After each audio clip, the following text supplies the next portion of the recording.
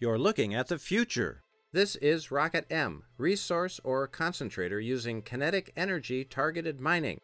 Rocket mining is addressing some key technology gaps for NASA for reliable, sustainable, and ongoing extraction of lunar ice and volatiles from the south pole of the Moon. NASA's Break the Ice Challenge is a scenario in the Aitken Basin near the South Pole.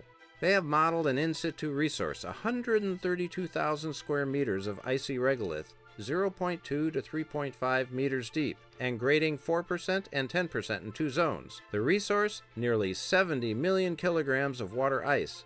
NASA's challenge to our team, recover a minimum 10,000 kilograms of water. Let's go to the Moon! Our team, Masten Space Systems, Lunar Outpost, and Honeybee Robotics have put together a complete package to accomplish NASA's mission and to address technology gaps. Here you see our lander touching down at the NASA delivery site. The rover, made by Lunar Outpost, is secured to the top and ready for deployment. This rover is the platform for transport and operations. It can negotiate the rugged terrain between delivery and excavation sites. It may charge its batteries at NASA's 10-kilowatt power plant at the delivery site and the power distribution point near the excavation site. The fully loaded rover, including 300 kilograms of ice, weighs 1,118 kilograms and can travel at 3.3 to 3.45 kilometers per hour. It can easily negotiate steep slopes, such as the 15 to 20% inclines, as it makes its numerous 4-kilometer trips from the delivery site to the excavation site. The fuel system components and batteries for the equipment are aft on the rover. The Rocket M system is located mid-chassis, visible as a reinforced dome. The lower part of the dome is deployed during mining to secure a seal and capture icy regolith. Honeybee Robotics PlanetVac icy regolith handling system and the Aquifactorum ice beneficiation system are mounted forward. Containers below deck store ice for delivery. As the rover approaches the excavation site, it is guided to predetermined mining blocks selected by Masten's geologic team. Mining begins with parking the rover over the target area. The dome is deployed to create a seal between operations and the icy regolith. The Masten rocket fires a series of half-second pulses that fluidize the icy regolith, breaking it apart and releasing icy grains. The fluidized icy regolith fine fraction is conveyed into Honeybee Robotics' PlanetVac pneumatic system. This rapidly transports particles into the Aquifactorum beneficiation system. Particles pass over a magnetic separator, then into a pneumatic cyclone, and magnetic and more dense material is taken out.